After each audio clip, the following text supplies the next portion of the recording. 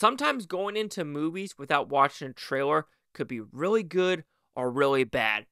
This one, pretty good choice, actually.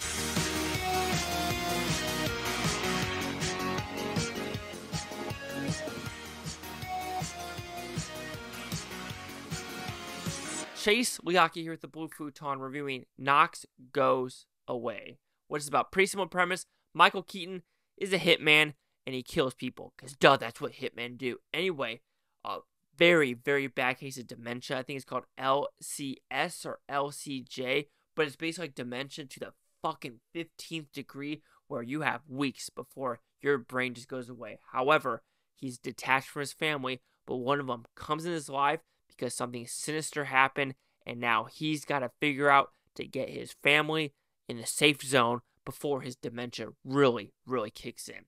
So do you like this film? I really did, actually. This is a solid, well-crafted movie directed by Michael Keaton. You have Chou in this. You have James Marsden in it. You have Al Pacino in this. And like I said, with Michael Keaton directing it, he also stars in it.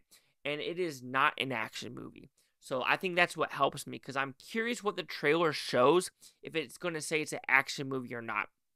Like I said before, it's more of a thriller, murder mystery on how this guy is going to get through his day-to-day life with his dementia really kicking in. The acting is really solid overall. The look of the movie, yes, it is very simplistic. There is nothing too stylish about this movie, but this movie really didn't need to be stylish. It needed to tell a story about family, about how are you going to mend your past with very little time you have left. And I really enjoyed that aspect of this movie. Have you seen it before? Sure, you've seen this dementia style of story, and you also seen this cop style of story. You've seen the family elements of like the shittiness in the style of story. Absolutely. But it does what it's supposed to do, and it does it right. And when it comes to dementia and stuff like this, it really tugged on my heartstrings a little more than other diseases. Like cancer does it with kids.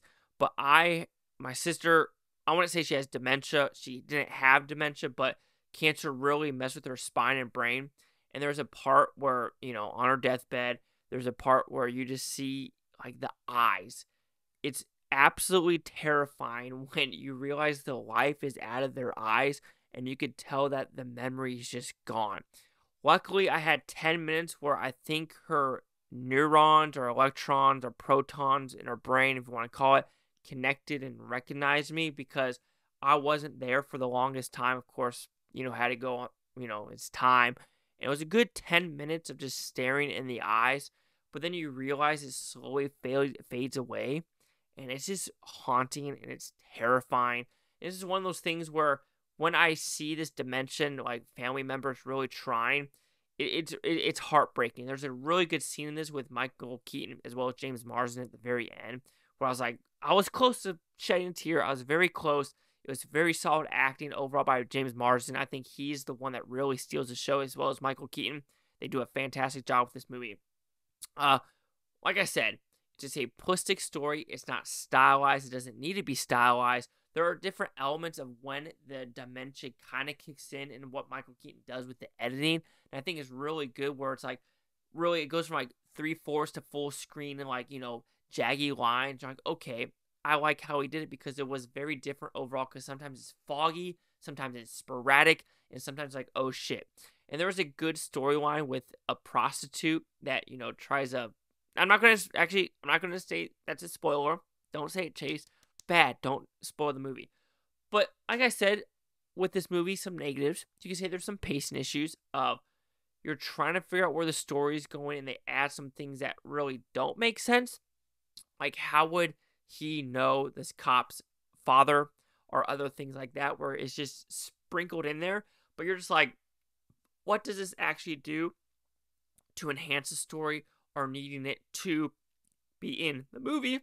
And it really doesn't say that. Wow, I've tried to hold back something, and that is my fault. So it's going to sound really awkward. But yes, there are some things in this movie that just don't connect. And you're just like, why put that in the movie if there's not really a string to attach? It's more of a whimper. And that was some of the stuff in this movie. But overall, Knox Goes Away. It's a solid movie. and I'm glad I never heard of it. I'm glad I never saw a trailer. I went in blind, and I really enjoyed what was on the screen. So Knox Goes Away will receive a 4 out of 5 with Futons, which equals at 80%.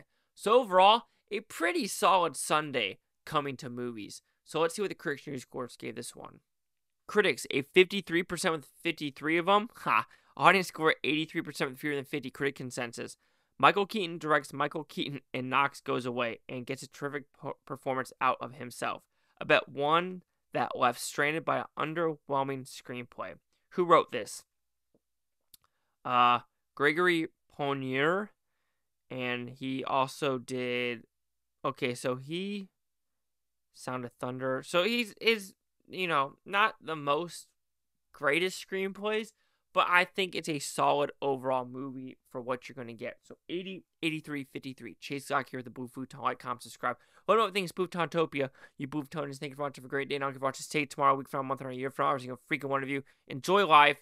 And if you do have a family member with dementia, I truly am sorry. And be with them. Just be with them.